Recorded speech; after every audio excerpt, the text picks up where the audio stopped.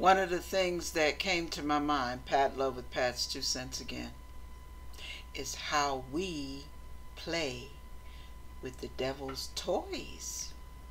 So what happens is we get in our lives, we get in our groove, we're doing our thing, we're trying to get that promotion, we're trying to earn that money, we're trying to get that position, we're trying to do it all, baby. Because we're going to get all we can, right? But while we're doing all of that,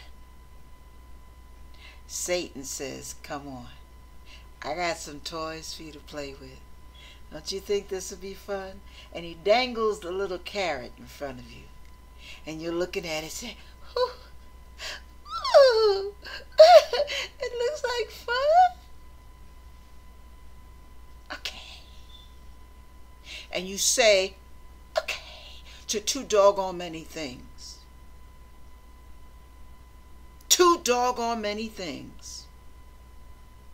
And Satan gets you to say, okay, just a little, and okay, just a little, okay. And that's all you can say is okay. What you doing playing tiddlywinks with your enemy?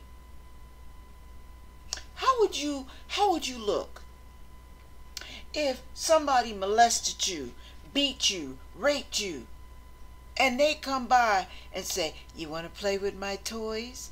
And you look at them because you're afraid, you know they normally hurt you. But then you look at the toys and you say, you're not going to hurt me? Nah.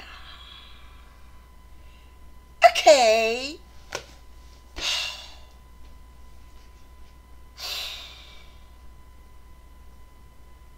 That's the way many of us walk our walk. That's the way many of us live out our lives. We sleep with the enemy. We eat with the enemy. We chat with the enemy. We socialize with the enemy. We get high with the enemy. We play with the enemy. Then we play with his toys. And we play on his turf. And when it gets cold, we warm ourselves by the devil's fire. Because it looks cozy and warm and comforting.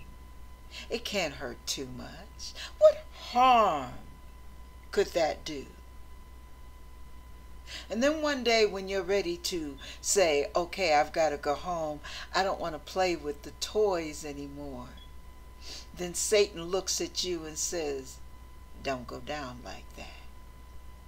You're my flunky now. When I say hop, you hop. When I say do, you do.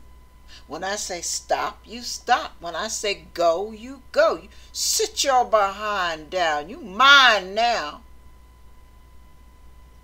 And then you have no power. You have no authority because you willingly gave it up so you can play. Think about what I'm talking about. What things that belong to Satan are you still playing with?